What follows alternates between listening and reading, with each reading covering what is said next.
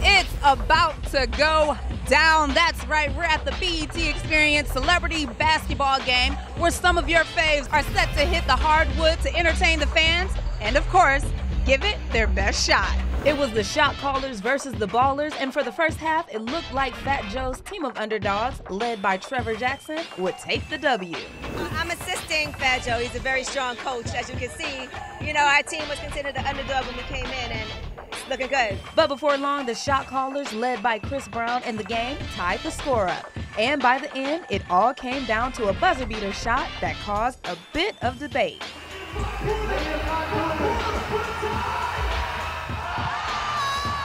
Much to the chagrin of Coach Joe, the shot only counted as a three-pointer, leaving the ballers 2 points shy of a tie.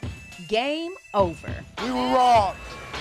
And I brought my hitter in here, and she don't like it. I personally know, I've watched him, you know, win Rutgers games and all type of celebrity basketball games repeatedly. I know if they didn't win today, some type of fuckery was going on. Some type of fuckery is going on. Listen, Fat Joe can be mad. He has to take the L.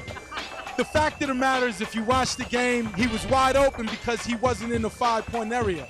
So it was his fault taking the shot, just a regular three. Shout out to the game and Breezy, who were co-MVPs. But aside from the thrilling basketball game, the BET Experience also offered a host of events like their highly anticipated Genius Talks. Because I always walk into any place as the black woman and queen that my mother taught me to be. And performances on the Coca-Cola stage. It's really great. I feel like the crowd was so awesome.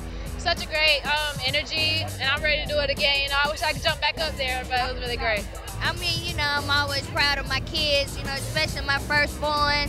She's out here doing her thing, doing what she loves, yeah. And Tiny wasn't on hand only to support her daughter. She was also prepping for Xscape's triumphant return to the stage. But you can definitely expect some real, true vocals, man. You know what I'm saying? It's going to be, you know, we're going to do a couple little hits, a little medley for you, and, you know, we're going to get on out of there. But it's going to be, I think it's going to be a great show, you know what I'm saying? I hope you like it. It's a wrap here from the BET Experience, but the weekend isn't over yet. The fun continues when the BET Awards air Sunday, June 25th on where else but BET.